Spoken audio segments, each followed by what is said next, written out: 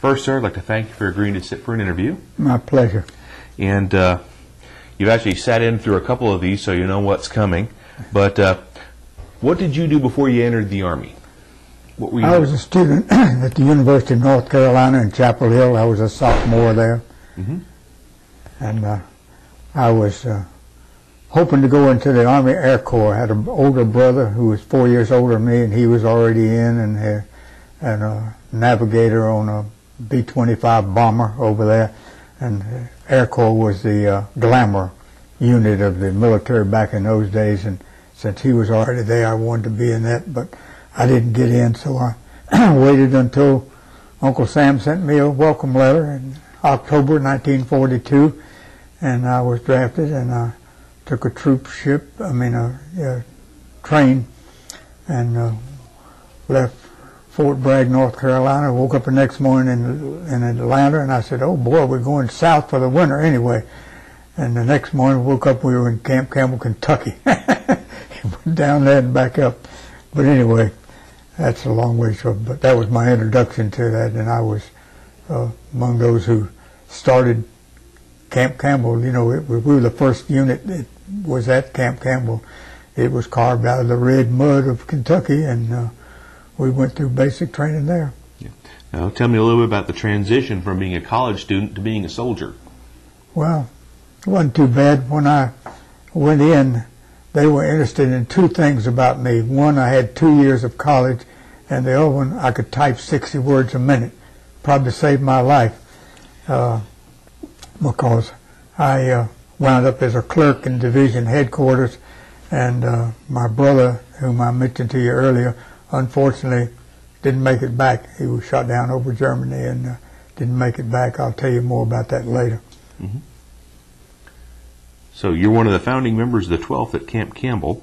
Yes. Any experiences from the training there or at Barclay spring to mind? Well, it was tougher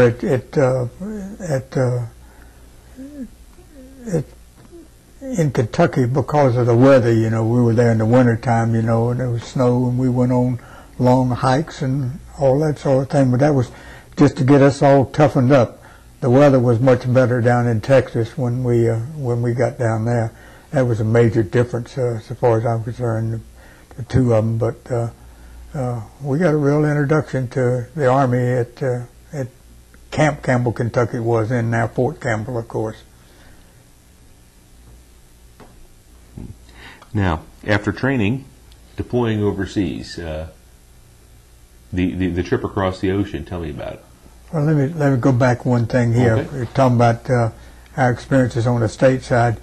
After we finished at Camp Campbell, Kentucky, we went on Tennessee maneuvers, which was to really get us introduced to what things might be like overseas. About the time that division got ready to go on there, I was sent off to Army Administration School at Mississippi Southern College in Hattiesburg, Mississippi. So while my buddies were on Tennessee maneuvers, I was in a dormitory down at Mississippi Southern College studying Army administration, and I managed to make a superior on grade on my studies down there, which got me a few promotions.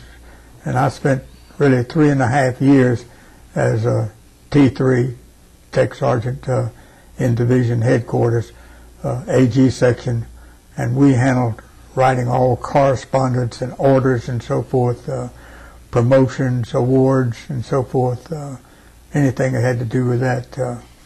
One thing that happened to us while we were down in Camp Barclay, Texas, so we wrote an order that nobody ever thought we'd ever see.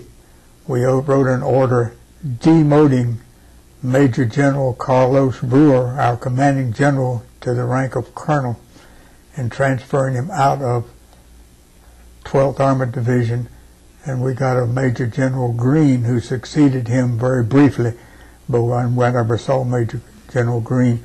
But then we went to Camp Shank, New York, and General Roderick R. Allen took over as commanding general, and he commanded us all through the hostilities. But I never thought I'd see a general, Major General, reduced in rank to the rank of colonel, and We heard lots of scuttlebutt about it. We had gone over to Camp Hood, Texas for an exercise, and somebody said we flunked the exercise, and somebody says we left the Camp Barkley in a disreputable shape. We heard all kinds of stories there. And the one that I choose to believe was that 7th Army, the Corps commander, the Corps commander who was in charge over there at Camp Hood, I understood it stemmed back to something that happened to him and Carlos Brewer when they were both at West Point. And he found a way to get even with him. Now, I have no way of knowing whether that was a true story or not, but we certainly did hear that, and we certainly couldn't believe that we had flunked the thing over at Camp Hood, or that we had left the post in any disreputable state anyway. So anyway, that happened while we were there. Then we went to Camp Shanks, New York, and we got a couple of nights on the town before we boarded the ship, and we went over on the Empress of Australia, which was a huge, at one time a luxury liner. It was captured from the Germans during World War I by the British. They converted it into a luxury liner after the war, and then it was converted to a troop ship which carried both. It had a tremendous number of personnel on it, and we were on board. We went down into the bowels of this thing, you know, and here was thing. I said, well, this is where we're going to leave all of our gear, you know. We don't know to left our gear, they left us down there. The thing was loaded all the way down, and the trip over was uneventful, but the food wasn't good. It was British food, and it wasn't particularly good. Some of those guys over there were on Liberty ships in the same convoy going over with us, and talking to them later, they had much better food out there than we had on the Empress of Australia. So landing in England and getting ready to deploy to the continent, anything stand out? Well, I had mentioned a moment ago that I lost my brother over there. We didn't know he had been killed at that time. We knew he was missing in action, and he had been with the 8th Air Force, first in North Africa and then in England. But when he was in the 8th Air Force, he was stationed near Norwich, England, and he made friends with a British family there, man, his wife and a couple of daughters. And when he was not on mission, he would go over to their house, you know, and he left a dress uniform over there so he could change clothes and go out and so forth. And I made it a point to correspond with them before I went over, and I got a chance to go from London up to, or Tidworth, the barracks where we were up there, up to see them, and paid a nice visit with them, and was glad I did, because later I was going to be able to see them again after the war was over with. But that was the one thing that stood out mostly for me in the time in London. Okay, then across the Channel into France. Yeah, the crossing itself was uneventful. Our first night in France was at Affay, France, and this was not too far inland. It was rainy and muddy and all this sort of thing, and since I was in division headquarters, I was in the same area where the general was, General Allen, and some old French count had allowed him to take over his chateau as division headquarters. Of course, we were in the buildings out back where all the rest of us were, but we went in under blackout conditions, and we had these little slit lights in front of the headlights up there, where they were only about a half-inch high and about 3 inches across the headlights, just enough so that you could see the vehicle in front of you, but nobody from the air above could see that there was a convoy moving along.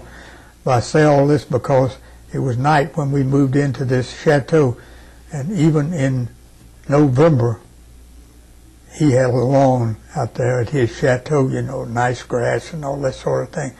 And the old count came down the next morning to pay his respects to the general, and he, as a parting shot, I understand, said to him, "Glad to have you here," you know, and so forth. I noticed last night when you're coming in, some of the trucks got out on the edge of the grass. Appreciate it if you would try to keep the trucks off of the grass. So General Allen said to Colonel Ryan, his chief of staff, take care of that, will you? So Colonel Ryan looked around. It was pretty easy to trace this truck that had gone out on the edge of the grass. It was right over there and parked right there. Well, it wasn't me, but it was the AG section of Division headquarters. Division Adjutant General was Lieutenant Colonel Edwin M. Cannell, and Colonel Ryan apparently didn't like Colonel Cannell very well, and that was just too good an opportunity for him to miss. So he called him in and kind of chewed him out about that. And Colonel Cannell comes out smarting, and first guy he sees that's reporting to him, he says, Sergeant Turok, you are on guard duty as of this moment. You walk up and down this road, which within was a quagmire about this deep, and you don't let any vehicle or anybody on that grass. Understood? Yes, sir. I'm the second guy that comes along. We had worn a little path along the edge of the grass there to keep out of the mud going back and forth to the chow line down there. And he says, hey, Whitey. That's what they call me, Whitefield. They call me Whitey back in those days. And he said, off the grass. I said, off the grass? What do you mean? You're walking, you're muddy while you're walking over there. Colonel Cannell says, Private Whitefield, when we say get off the grass, we mean get off the grass. I got busted from T3 to private for walking on the grass in France during the war. I wrote that home to my family. I had 4 sisters at home. They were all dating servicemen. I said to myself, those guys there dating a servicemen, they're going to say, I don't know what your brother did over there, but he ought to have been able to invent a better story than that. But that was the truth. But old Sergeant Henry Meese was a division sergeant major there. He was old regular Army sergeant. He knew everything there was to know about the Army and so forth. He just said, we published orders twice a month, promoting or demoting officers. He said, you hang on, we'll get your stripes back in 2 weeks, what you did. So I stayed in the headquarters, just kept on doing the same job, but I was a private for 2 weeks there and then went back to my same rank there. Wow. But while I was at Offay was also when we got the word that my brother had been killed when he was there. Only one in this plane that was killed, all the rest of them were prisoners of war. We never found out where, but I think his parachute must not have opened. But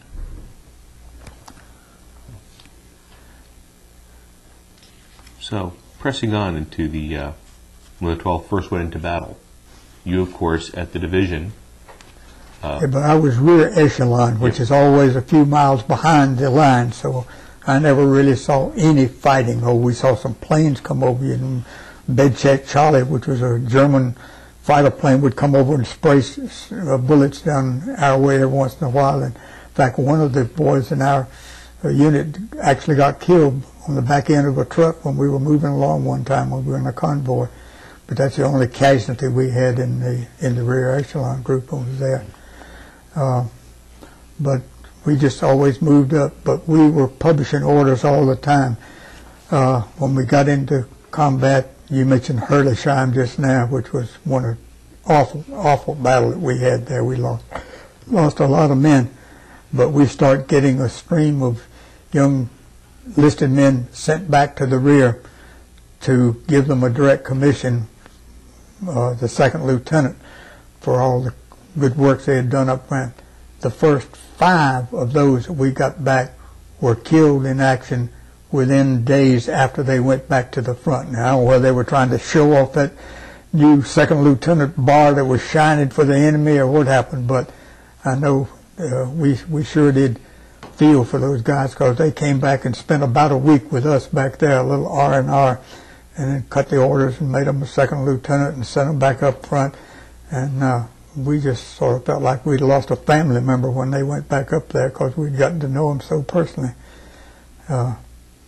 But those were the kind of situations that I remember. Also, I remember being on CQ the night that we got word that President Roosevelt had died, and that sort of shook up everybody back in those days. We thought nobody could take his place.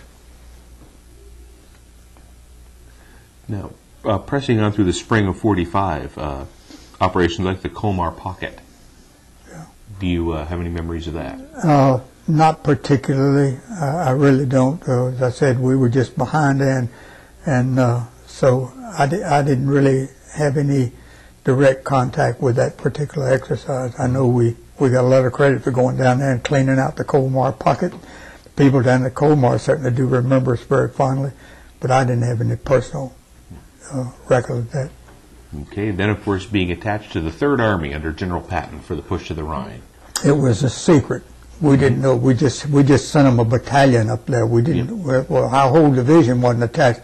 It was just a tank battalion that was sent up there to help them out, and they called it the Mystery Division because we had to take off all the insignias off of the vehicles and everything, you know. And the Germans thought they had everybody accounted for that they were going to meet there, and all of a sudden there's a whole bunch of tanks. Where did they come from, you know? So the 12th Armored Division really was instrumental in helping turn that battle back in our favor. Now, once we crossed the Rhine into Germany, did you get a chance to see or witness, or even at your post in the rear echelon, the word about the liberation of the prisoner of war camps, the concentration camps? No, I did not. We moved very fast. Once we got across the Rhine, it was just moving almost every couple of days. We would move up another 50 kilometers or so to another location, and we just kept doing that, and we'd go through one town, you know, Stuttgart, and all the rubble, every town you went through was severely damaged by all the bombing that our Air Force Air Corps had done, and the shelling that the guys in the field artillery had done. They did a tremendous damage there. We got down to Ulm, and I was very pleased to see that across the road from the railroad station there in the center of Ulm was a cathedral that was apparently basically untouched. They had done such a good job of pinpointing their bombing that they left right there. And we went on down to past Ulm. Frankly, just went on down to where we ran out of anybody to fight, and turned around and came back and sat for a couple of days before they announced officially that the war was over with. But we knew it was over with, for European theater was concerned.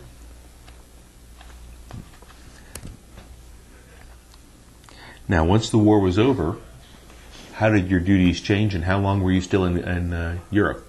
Well, having lost my stripes back in November, I mentioned there, and got them back, just as the war was over with, there were a lot of people that were coming home, and they had to fill some slots for people who were already coming home. And I got an appointment as a warrant officer, and I was personnel officer of the 493rd Armored Field Artillery Battalion in the 12th for about 6 weeks until I got a commission in the Adjutant General Corps and went right back to the headquarters where I had been an enlisted man. And soon after that, though, we were transferred, all the rest that weren't coming home with the 12th, we were transferred to the 1st Armored Division and went to Schwäbisch Gmünd, Germany, and I stayed there until the following spring when I came home.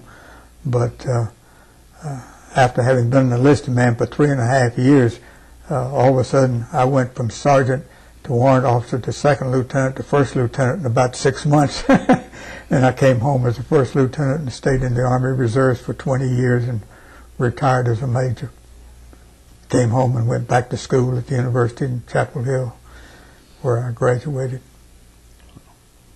Well, one other thing I'd like to mention, though, I mentioned that I had visited this family in England that was friends of my brother, and I got permission to go over there, had to leave and went over there. I was still a sergeant, but he had left some uniforms over there, and I brought them back with me.